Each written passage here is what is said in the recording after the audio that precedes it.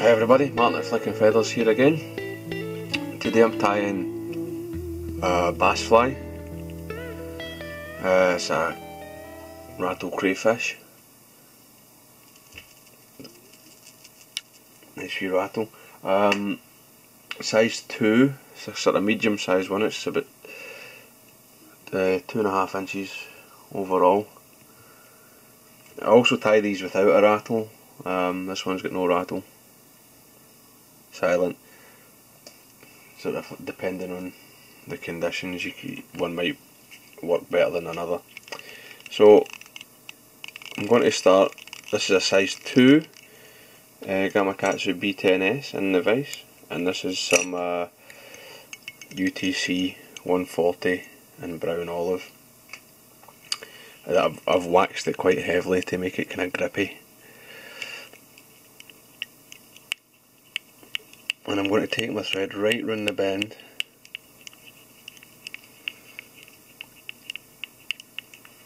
and then back to up near the eye. And then I'm going to add my weight. For that I'm using a medium lead dumbbell. Obviously if you're tying a larger crayfish, you know, if you're using a large size body and a bigger hook, you might want to use a larger eye, or obviously smaller as well, just to suit the conditions and the depth of water you're fishing. You could make this heavier if you want like a smaller, more compact fly as well. So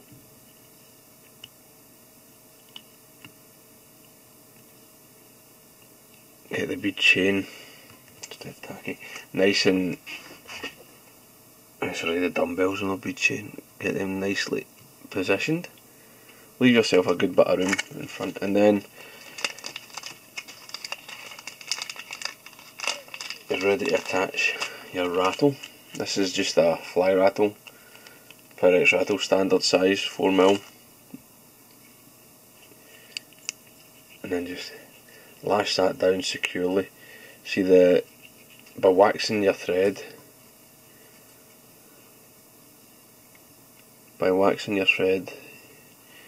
this makes this much easier. There's no any sort of tendency for the thread to slip on the Pyrex or anything. And then just same as you do with your dumbbells, take some wraps around the base of the between like the shank and the rattle, just to help secure everything. And then make sure it's sort of sitting straight. Check it, and then slather it with super glue. I've got plenty of super glue in here. I mean, this is quite a big rough fly anyways, and there'll be plenty of thread wraps, but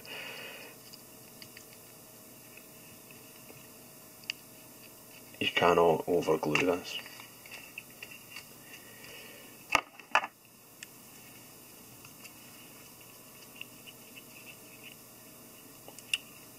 So I'm going to take my thread round and I'm going to start my dubbing. This is Sybai Nymph dub in beige mixed with some orange Sybai spectra flash dubbing, and you can see that I'm off of the tacky thread now. I'm onto the factory wax stuff, which gives you a bit of play.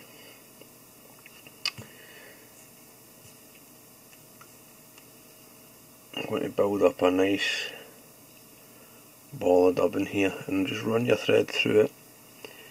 You don't really need to worry about much neatness. Just get a good ball to support the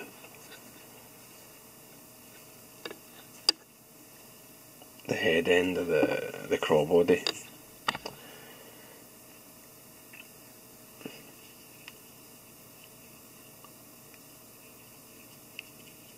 Now at this stage I'll take my crossbody.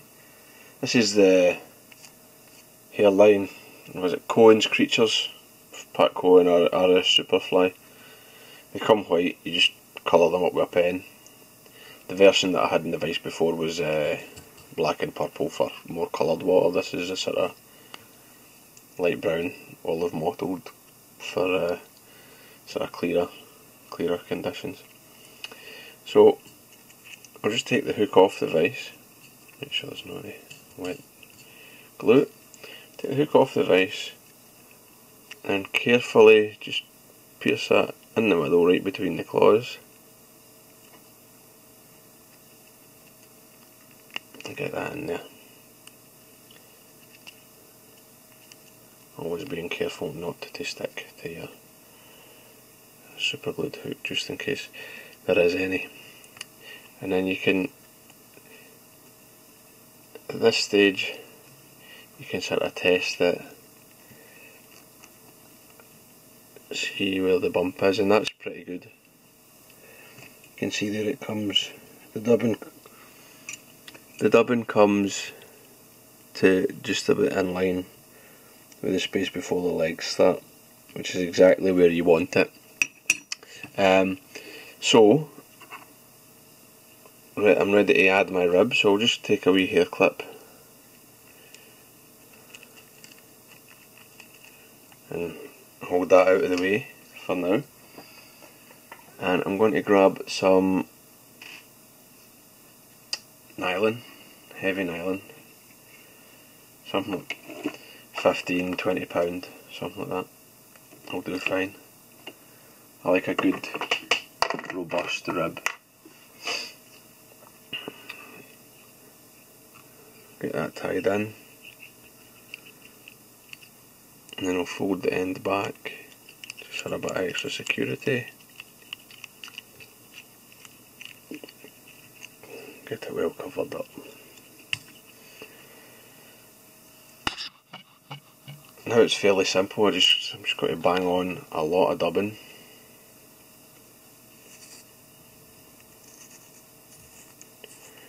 Up the body here to right behind the dumbbell eyes.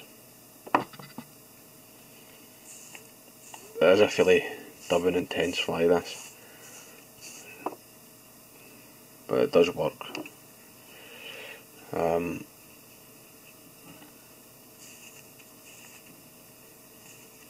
So I'll just make sure I get that built up nice and thick. I want to, as far as possible, cover that transition area, but that just gives an extra pad on the inside of the hook, just to help support that ultra swed body.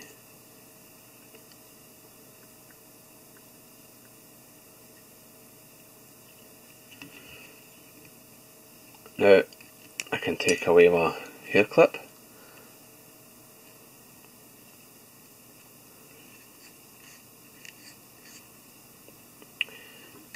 and stretch it, pull it, push it, pull it, get it sitting where you want. Then you can take your first turn the rib so that it falls in the slot behind what's the head section of the crayfish. You see that there? Get that nice and tight, don't be afraid to pull on it, that's why you use the heavy nylon. Then lift the body, take a few turns back, and get your next turn right in behind these legs.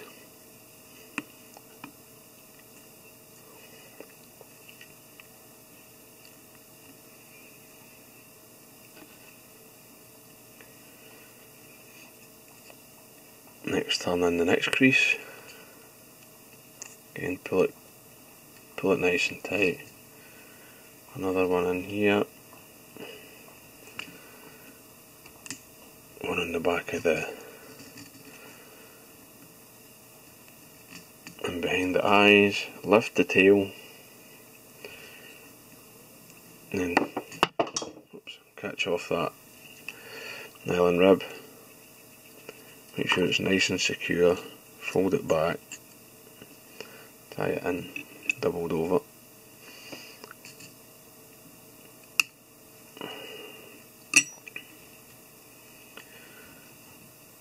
And there's a sort of basic crayfish. So the next thing is rubber legs, which I'll just grab it. I actually use legs from excuse me. I actually use legs from a spinnerbait skirt. If I could find them. Whatever. And you want about 8 legs.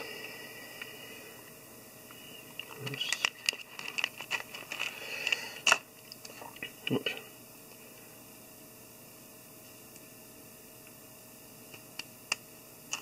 If I cut that in half, that's 4. And these will be slightly longer than the others.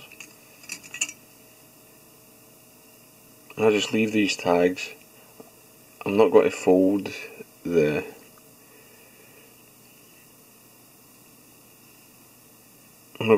these legs. I'm just going to tie them in nice and tight. The reason being, I found that they stand up better if I do this. And 2 shorter on this side. 2 shorter on the other side.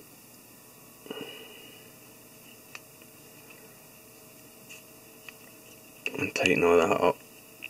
Plenty of tight wraps of thread. And then you can come in, just give that a wee stretch,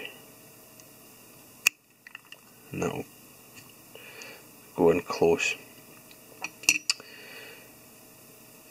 The last thing I like to do is stick on a weed guard. You can leave this out if you like, but it does. I mean, I know some people say they reduce your hookup rate, but I'm not convinced that. I think the advantage of a weed guard far outweighs any potential disadvantage. I think there's maybe a tendency to blame it if you miss a strike or something. So just a loop on nylon, tie that in front and behind the nylon, slide it up and take a few more lock and turns.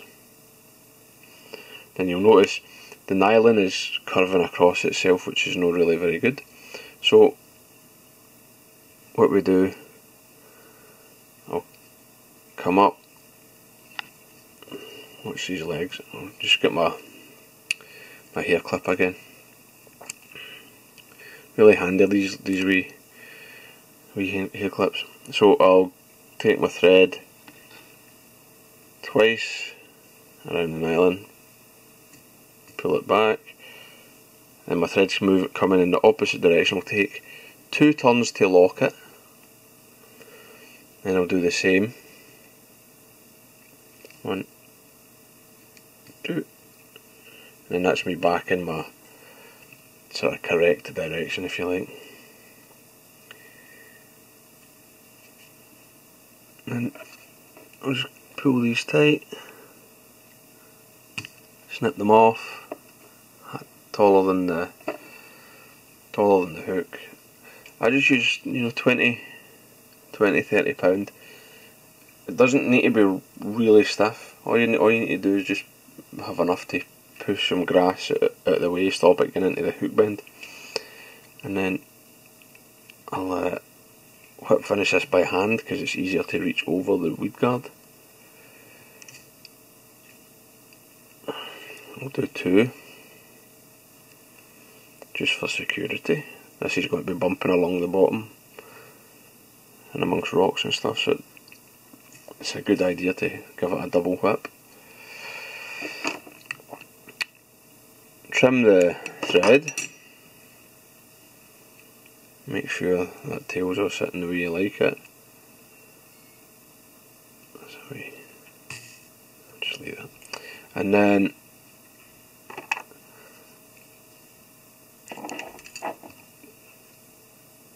fly is basically done. All that's left now is just to come in with some Velcro.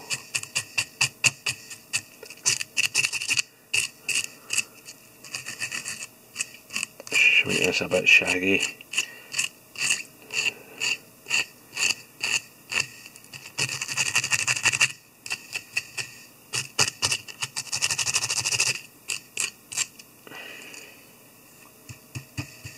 And that's pretty much it. I'll maybe come in and sort of go over this a wee bit again with some marker pens just to mottle it up a bit better. I often find when I tie with them that the ink sort of seems to fade. Just, I don't know if it's because you're stretching and pulling at the hide or whatever. But just finish this off with some head cement. Plenty. Don't be shy, but just get it lashed in there. And then the last thing is, now that I've sort of brushed this out to the sides, you don't really want too much bulk or fuzz on the underside, so just come in and sort of snip that, and the same, just run your hard as nails or whatever.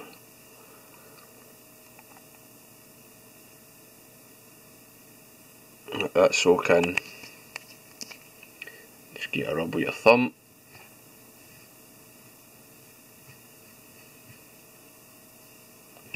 And that sort of keeps the bottom reasonably smooth. Stops any fuzzy bits coming up which can interfere with the sink of the fly. And there you go. I hope that was useful. Hope you enjoyed it. That was it's just a rattling crayfish.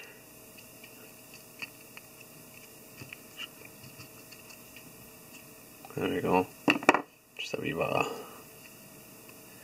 come on, with a bit of olive there just to mix up the colour a wee bit. So I hope you liked that. If you fly fish for bass, I'd encourage you to tie some of these up. They work for largemouth and they work for smallies.